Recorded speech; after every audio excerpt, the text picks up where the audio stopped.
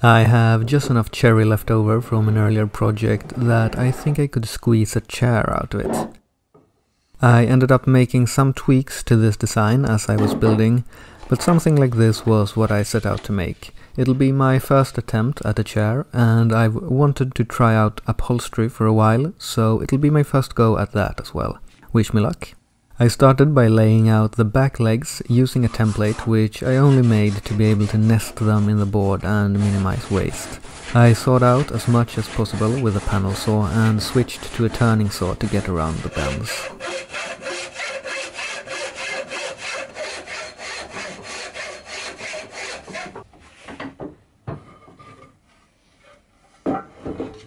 The inside face of the legs were cleaned up to prepare for mortises, using winding sticks and marking the high spots just like when flattening a normal board.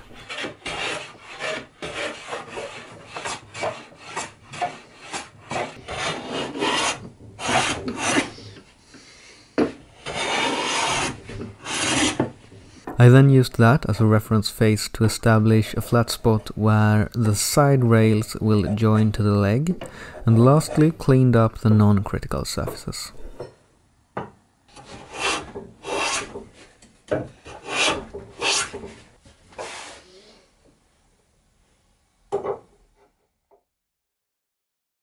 Next I made a full-size drawing of the back ellipse, which I could use to mark the precise length of the back rails, tenon shoulder to tenon shoulder.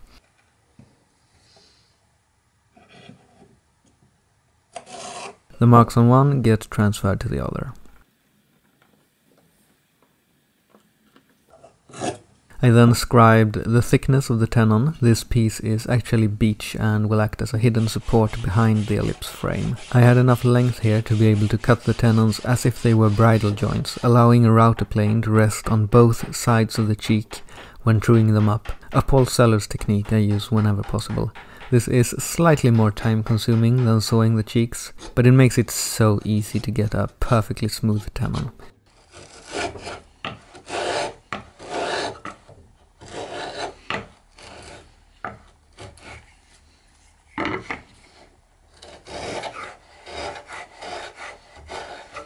The extra length is then taken off.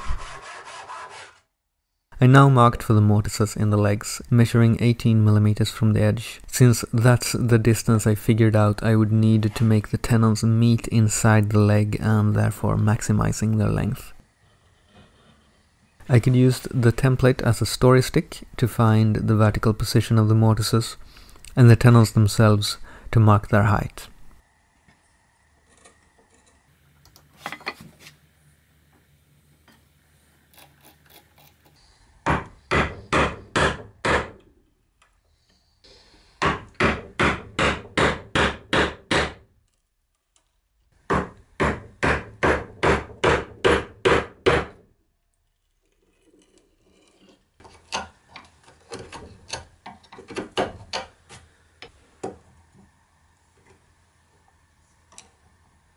And here's the back legs and rails dry fit. Back to layout and sawing now, as I needed sides, front and front legs. I took the legs from the edges of a flat sawn plank and the rails from the middle to get rift and quarter sawn components respectively.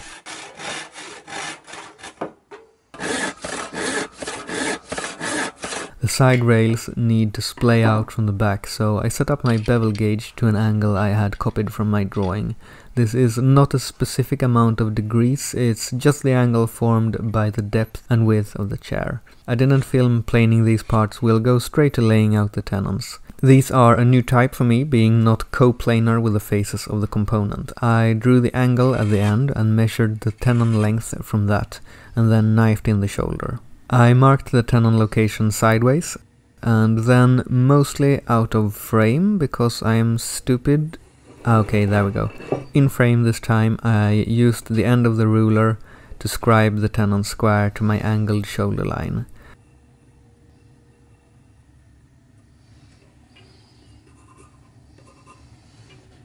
The same process was done, but angled the other way on the other side rail. In this view you can also see how I used the mortise chisel to get the width of the tenon.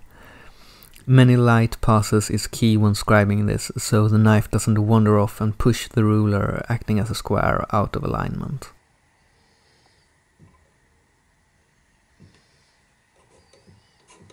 Sawing it out is not very different from a straight tenon, but I can't use the router plane due to the angle, so I'll saw it as close to the line as I dare and finish it up with careful chisel work.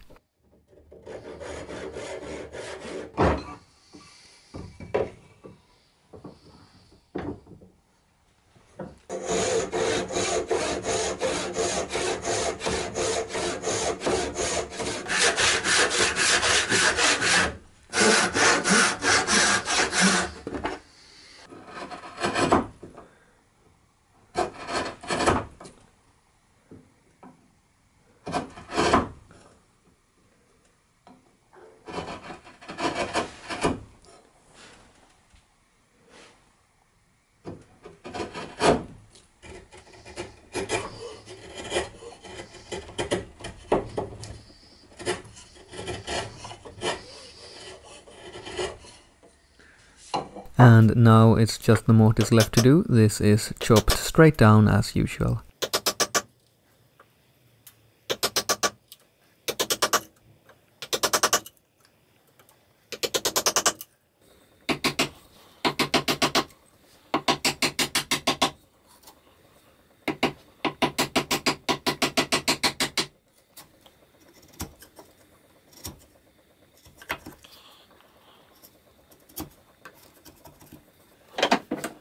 Here I'm trying to show how the mortises meet inside the leg. It's kinda hard to see, but that allows the tenon to be as long as possible. Speaking of which, the tenons need to be mitered so they can go all the way into that internal corner. The back rail is easy enough to miter on the shooting board, which I recently upgraded with this plane, by the way. It's been out of stock for ages and ages, and I was finally able to buy it. It was actually my payment for the live edge dining table from last year, and it was well worth waiting for.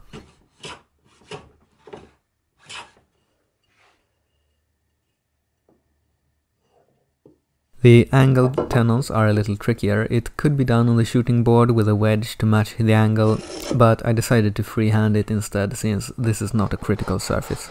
The point here is not to have a perfect miter, that will not really give any benefit, just to give the tenon as much glue surface against the mortise walls as possible.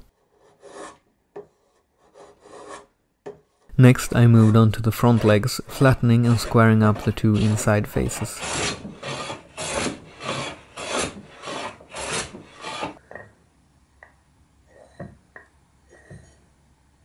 I cut to size the tenons that will go inside these legs.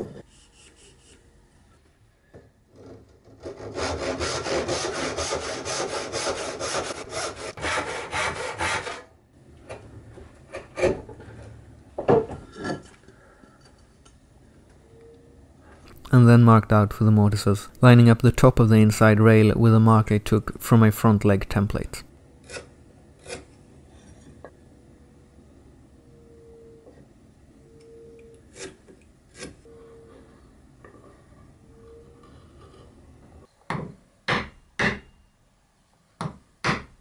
And here the front legs have joined the fun. I check the splay here by measuring to the tip of a square and comparing both sides, since the clamps could easily pull one side more than the other. But it looks good, so I then took a couple of sticks and found the length of my front rail. I could measure it on the drawing, but my tenon shoulders are seated and I don't want to risk messing with that by putting in a theoretically perfect front rail that may not be an exact match with reality. So this part is the front rail. I'll center my measuring sticks and mark the shoulder to shoulder distance directly off of them, then square the lines around and make a couple of tenons.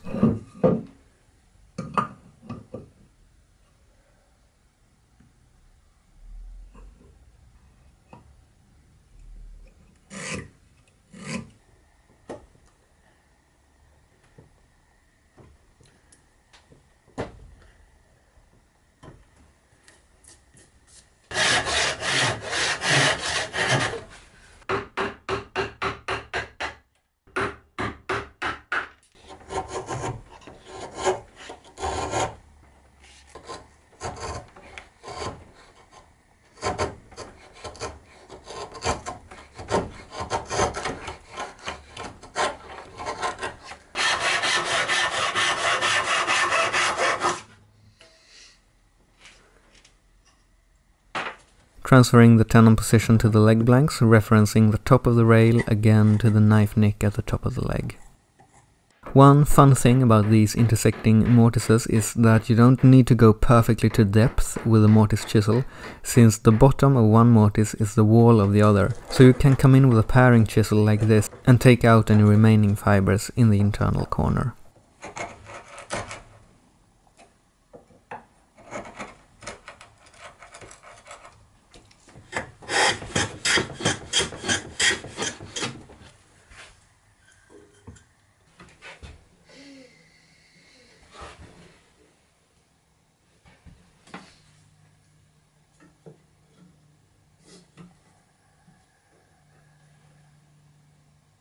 Alright, time for curves. The pattern is drawn onto the leg on all four sides, making sure to orient it correctly. Most of these lines have to be redrawn later, so they could be skipped now, but I did it as a sanity check, you know, so I don't make the leg backwards or something. I then saw the flat spot at the top with a panel saw and slipped the turning saw into the cut to continue onto the curves.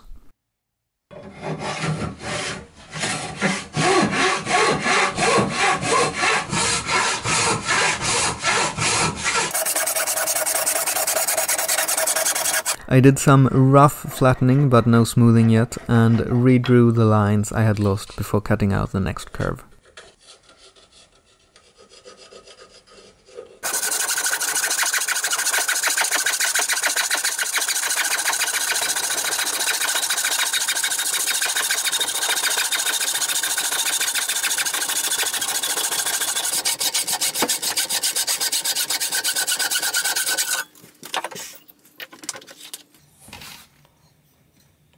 Then I smoothed the cuts with the leg in a bar clamp that in turn is clamped to the bench. These faces don't have to be square at all, but I checked that I wasn't too far out. I wanted to keep the appearance of squareness. Some parts of the curve were too tight for the spoke shave, so here I used a rasp, and where the knee meets the flat in a sharp corner, I took some paring cuts across the grain with a chisel.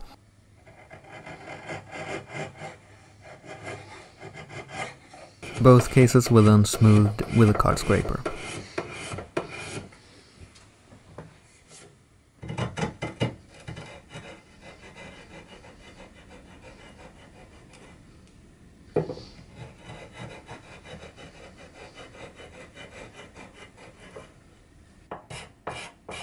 I'm going to carve the feet as well, but at this point I hadn't yet decided on their design, so I moved on to curving the side rails. With a ruler against the side of the leg, I marked where the curve should come to a flat, and then I connected the lines with a freehand S shape. I don't need a pattern here, as one rail can easily be the pattern for the other to make them identical.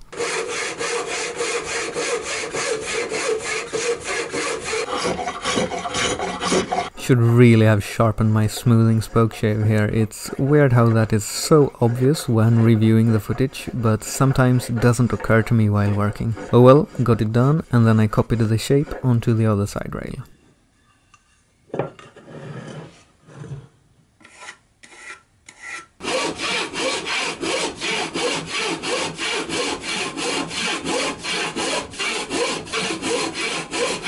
The front rail is a little different. I again marked where the curve should terminate, but then I want to make a symmetrical sort of double S curve. I divided the length into 4 equal parts. Next I made a line halfway between the highest and lowest points on the curve, so that where this line crosses the 3 perpendicular lines is where the curve changes direction. So now the shape is divided up into 4 segments that each consists of a simple arc, and together they form a symmetrical sweep across the whole front.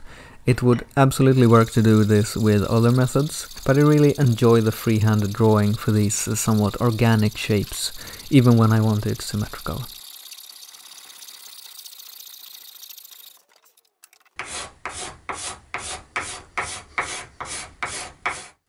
At this point I had made my mind up about the feet, so I got the front legs back in the bar clamp and grabbed some gouges. I considered trying a ball and claw foot, but figured I should probably try a more basic lion paw or something like that before going there. I went with 3 toes and worked from a mental image, tweaking the design as I carved until I reached a shape I liked and felt happy with it repeating on the second leg. Cherry is so unbelievably nice to carve. I am very glad I picked it for my first go at this type of foot.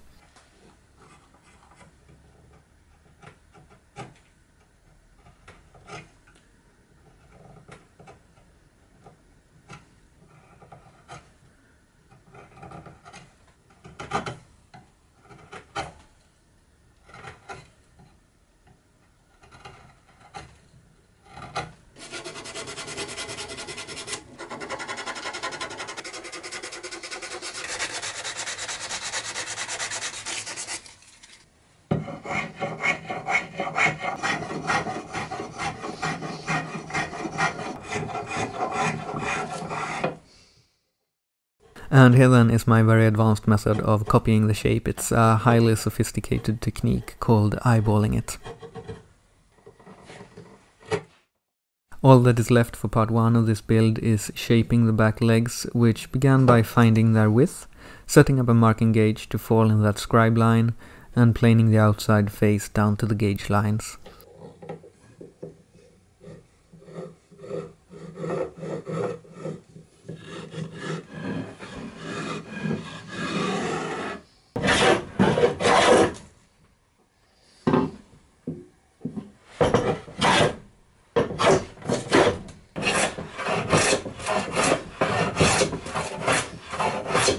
The back also got smoothed with a spoke shave.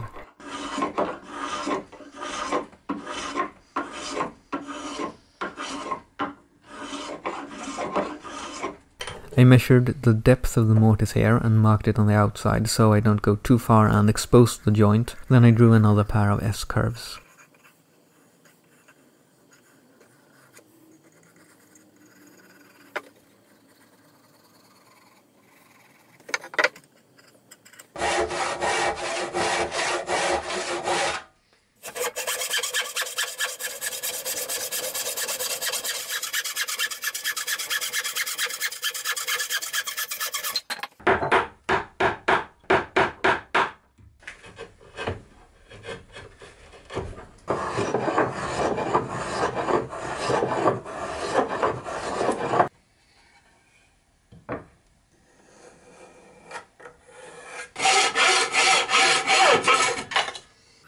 With that done, I drew a scroll shape on the upper end of the leg, very similar to how I did the feet on my elliptical coffee table.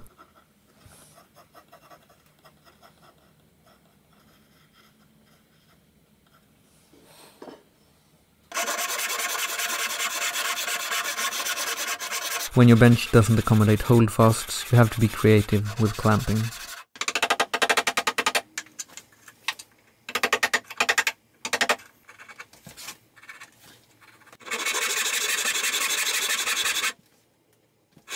I wanted to go for something more like a snail shell rather than the violin-like shape I did on the coffee table, and I think I accomplished that, but it did look better in my head. I don't hate it, but it's definitely a bit off, and I'll have to do a better job in the design and layout steps if I try this shape again.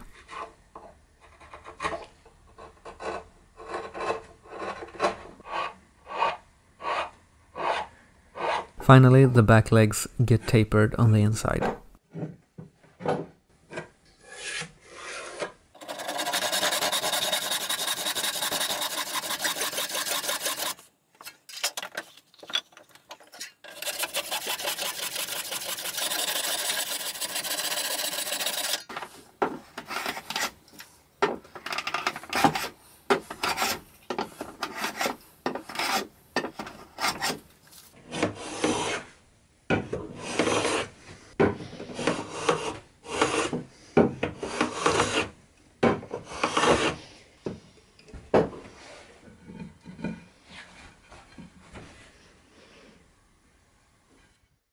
And because I like to end an episode with some form of glue up, I'll put the front legs and front rail together. The rest will have to wait a bit, but we'll have another look at the whole thing dry assembled in a moment.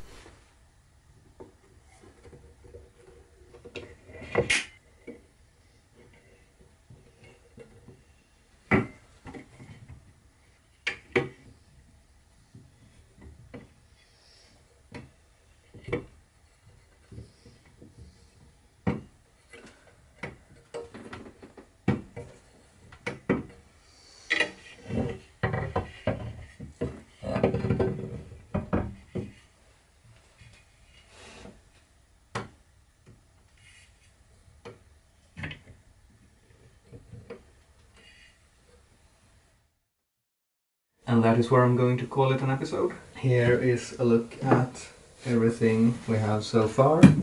As you saw, only these two joints are glued at the moment. I can't do the rest quite yet because before gluing the back legs together I have to make an ellipse here.